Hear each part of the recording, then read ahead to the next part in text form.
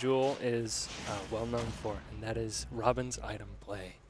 And I am, honestly, I don't have half the brain to keep track of what this could potentially turn out to be, but we'll find out. Okay, regardless, we're getting right into the start of... When did he take 24? That was the up air. Oh! That's a tough spot to be in. Can't jump out of that. Yeah, and Zane managing to put Juuuuul in the corner just by exploiting his own free will. And that's an interesting thing there. That covered Juuuul's movement option, the tech that he tried to use to jump out of. I believe that was a wave bounce. That can was there to hit him for it. I love the coverage of going for arc fire in that exact spot, knowing that it's going to travel across the entire stage. Zane had to retreat. Oh no, here's the damage. Here it comes. Oh no, Okay. he fell out of the last one. Very nice. Yeah, really lucky for Juuuuul right there, or good SDI. Who knows? May have been SDI, because that's usually how that string ends if you're coming up into the air like that.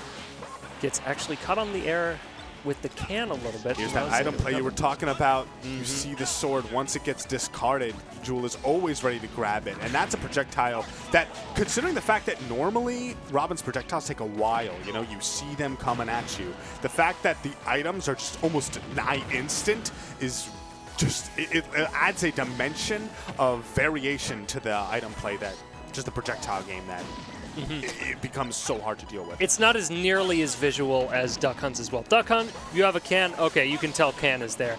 Robin? Oh, I've got a book now. And then you get hit with a textbook. You get hit with your math homework in 2nd grade, and then you fail.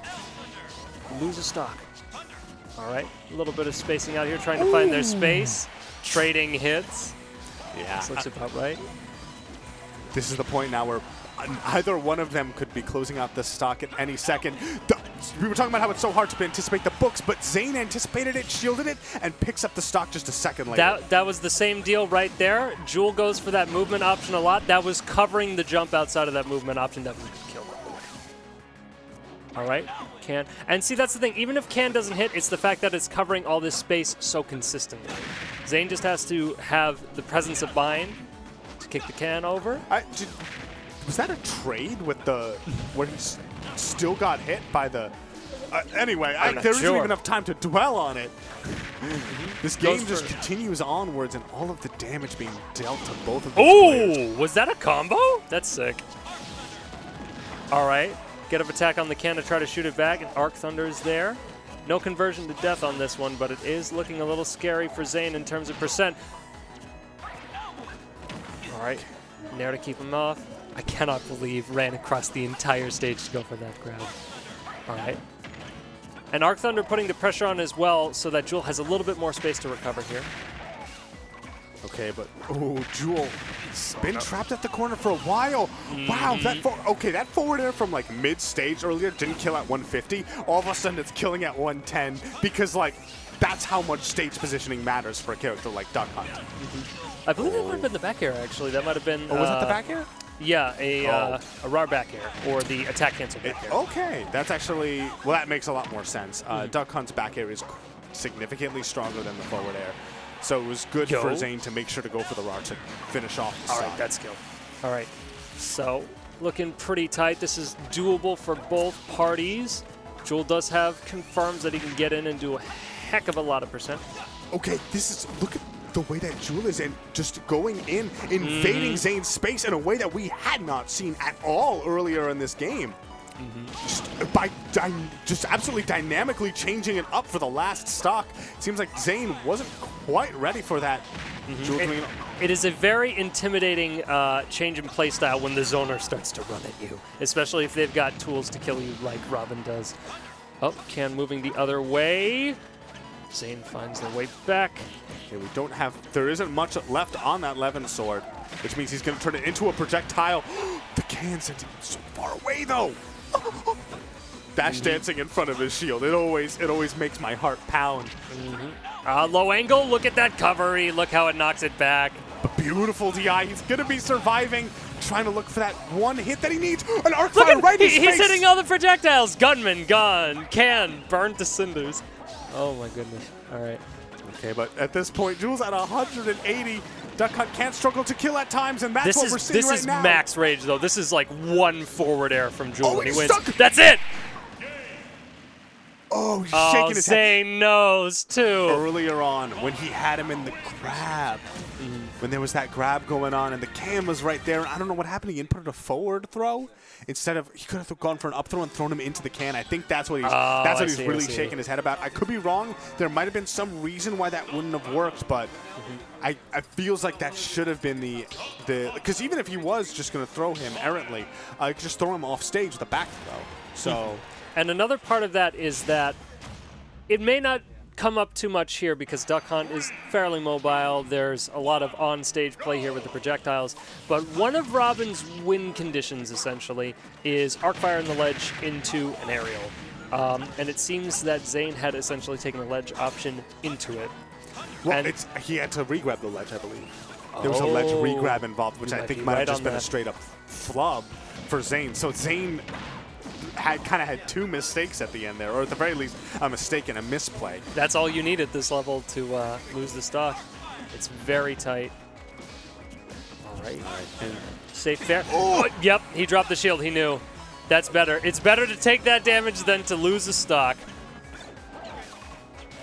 Oh, and Nosferatu coming through, just making that percent gap even wider. Did you see how Juuuuul had the read with the up smash there on the air dodge in? And it was correct. Zane just did it late, which got him out of that situation. Like, late timings like that, especially for defensive options, it's totally different than, like, just because they air dodge. If they air dodge a little bit later than you anticipate, then, yeah, it's going to work. They're going to get past you. Absolutely. Oh, scary position to be in with Can right there. It's so funny seeing the trade of projectiles like, oh yeah, here's a magical fire, here is a frisbee, here is a disc.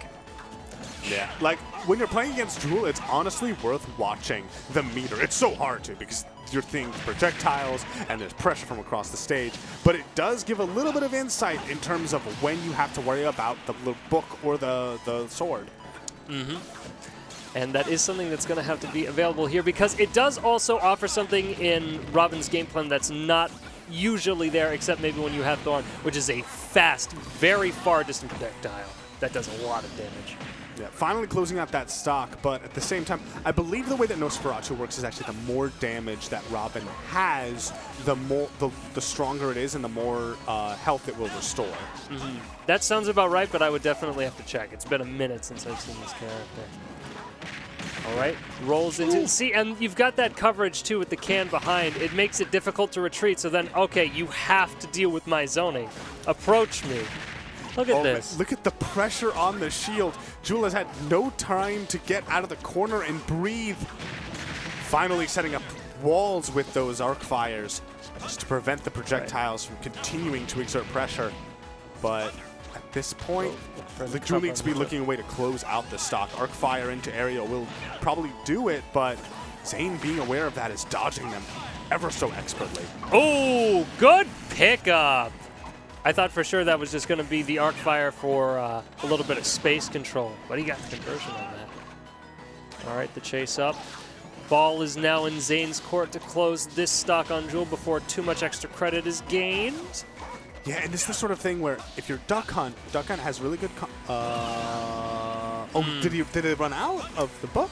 Might have also been trying to grab the sword and then go into the L-Wind. They might have just been overextending it. Because you could hear the aerials being whipped there, and then the sword went out of hand. But hard to say. All right, arc fire across the stage. That does give you full screen presence with that. It's nutty.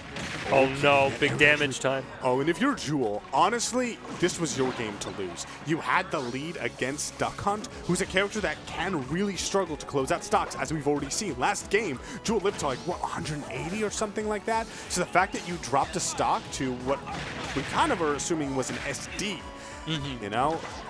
I mean, not to say that Juuuuul is already, it's not like Juuuuul has already lost. He still has the lead here. Still only one arc fire aerial away probably from winning the entire set right now, but at the same time, Zane I think that just broke the shot put, and then that had a little bit of damage there, because that didn't look like the down smash hit on that. Can still in play, covering ledge. Oh, that's it. That is the win condition. Arc fire ledge, Thoron, or forward smash, or forward air. It's scary. I mean, also, that Thoron just stays out for a while, so even if, you know, the aerial might have been a bit of a commitment, so instead, You know, just throw that arc fire. Look at it's this there. laser. It's hanging out there. Eventually, I don't know if invincibility ran out. Already knows. Yeah. It's over. Boosh. Just like the opening cinematic. The leader from the game. He's gone. Oh, yeah, you're right. Yeah.